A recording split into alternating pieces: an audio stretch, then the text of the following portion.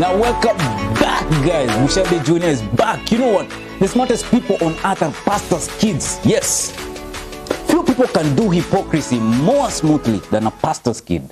On the outside, he's devout, polite, and involved. On the inside, he's cold, angry, and detached, or maybe simply confused. Some of the things these guys go through are terroristic. You dread the moment when your dad pastor will mention you during a sermon. Like seriously. Especially when preaching about children obeying their parents. Now, when you're a pastor's kid, people assume you're either perfect or utterly rebellious. Somehow there's nothing in between, no gray area. Hakuna ati sijui hapo katikati, wewe ni mbaya ama wewe ni mzuri. Period. The worst is when you get to a point where you wonder if you have a name of your own, your name is forever Pastor so-and-so's kid. Like seriously. Oh, Najina. Now you are pretty sure, thou shalt serve the Lord with all your heart is the 11th commandment for all pastors' kids. Talking about serving, a pastor's kid ought to have participated in the birth of Jesus Christ drama. Okay, guys, I used to act the cop, or rather the two soldiers leading a pack sent by Herod to kill baby Jesus and other 2-year-olds in our African Bethlehem. This is it.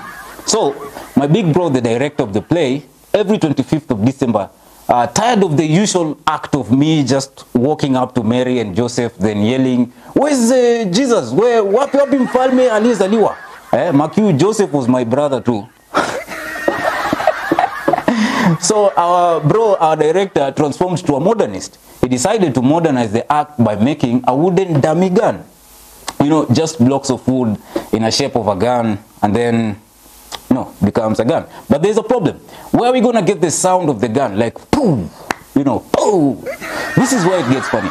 So my brother buys 4 boxes of matchboxes, then gets a pin like metal with the hole, fixes it at the end of the wooden gun and stuffs the matches in. He also ties another long metallic rod positioned to hit the lid so that it can blow up the matches. You know, what's going to happen is that it will blow and give a bang sound like a gun. So the more the matches inside, the bigger the sound when it blows. Period. Now, on 24th of December, during final rehearsals after making it, my brother Joseph insists on testing it.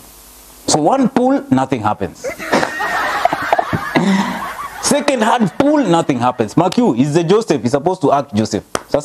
So he ignores it and taunts our director, who is my brother, for making a fake wooden gun for me. But something happened while he was still holding it. And my brother, that is Joseph, who was to act Joseph, accidentally pulls the trigger again. This time, the thing goes off. Oh my God.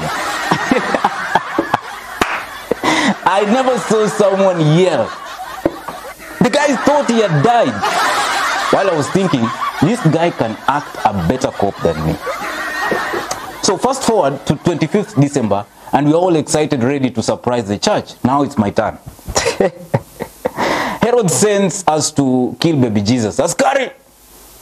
Enendeni, you know those biblical Swahili. Enendeni, mukatafute hao mamajuzi mwakamate, kisha mtoto yoyote aliye chini ya miaka miwili, awawe.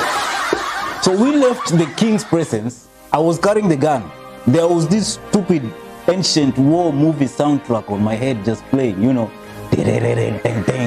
So we go to Joseph's and Mary's manger. Apparently an angel, actually another friend of ours, had already asked them to escape to an Egypt outside our church.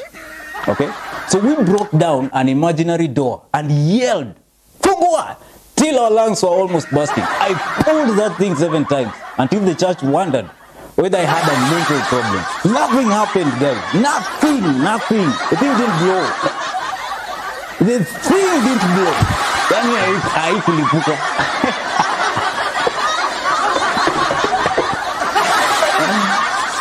Oh my goodness.